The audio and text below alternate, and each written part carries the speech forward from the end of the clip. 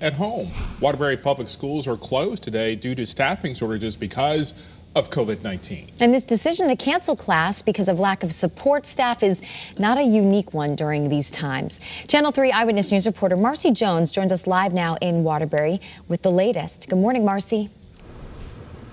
That's right. Good morning. We have seen this time and time again recently, and this isn't not unique at all, as you said, Nicole. Even though students are not allowed to come to school today because classes are closed to them, the remaining staff members are still expected to come and work.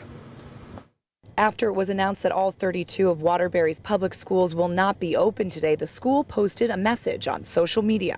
Due to staffing shortages, all Waterbury public schools will be closed on Monday, January 10th, 2022.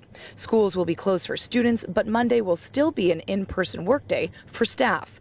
This closure comes after several other districts canceled school for 1 or 2 days last week.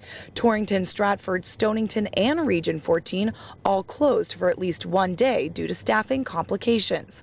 All issues considered, many educators believe they are doing the best they can. There were so many issues, and yet I think we were all committed to making it the best it could possibly be for our students.